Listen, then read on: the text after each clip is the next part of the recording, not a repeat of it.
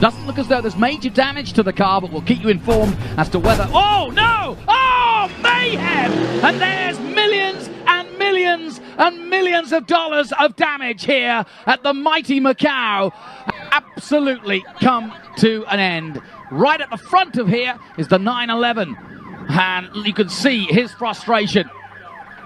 My goodness. What were you saying as we walked across the bridge? Everything had been relatively clean so far today. I should not have rest said my it. valise. Goodness me. 4 cars come through. Wow. Into pit lane. Now, we don't know... well, let's have a look at what happened, first of all. We haven't seen what happened. Augusto Farfus in third place goes through, and it's the police that they come together, and it's Juncadella who may well have been the cause, because Juncadella now backwards, and I think he had a damaged car anyway, but Juncadella is the car that's turned round.